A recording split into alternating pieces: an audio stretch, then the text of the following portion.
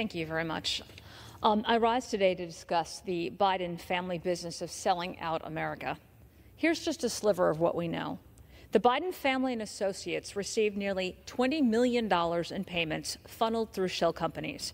They were paid by Russia, China, Kazakhstan, Ukraine, and Lord knows who else. Joe Biden lied about his family receiving over $1 million in payments from China through an associate. Hunter put Joe on the phone at least 20 times in business meetings with foreign nationals. Hunter Biden's business associates visited the White House at least 80 times while Joe Biden was vice president. There were more than 150 bank transactions involving the Biden family that U.S. banks flagged as suspicious. Not only was Joe Biden involved with Hunter's clients in flying Hunter around the world on Air Force Two to generate more business, but it's also apparent that Joe was using his office as vice president to manipulate U.S. policy. We see that with Ukraine, Burisma, and the firing of the prosecutor.